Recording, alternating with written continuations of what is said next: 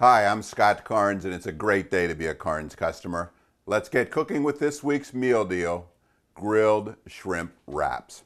So I've already grilled 1 pound of shrimp according to the recipe, and it has a beautiful lime marinade. And I'm going to rough cut those shrimp so it just gives you more shrimp divided amongst your wraps. And I'm not going to finely chop it. You can see I'm just getting pretty much one cut through these shrimp, and that'll make a big difference when you're building your shrimp wrap.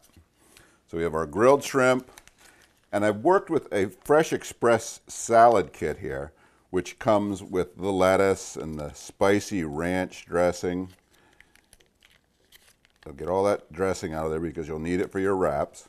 And it comes with spicy shredded cheese. I'm going to mix that well together.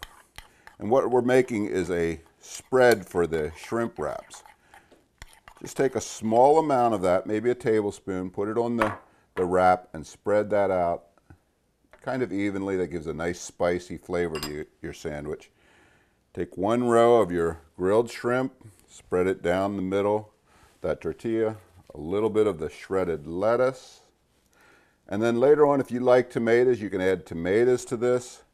Top it with a little bit of chopped tortillas that come in the salad mix.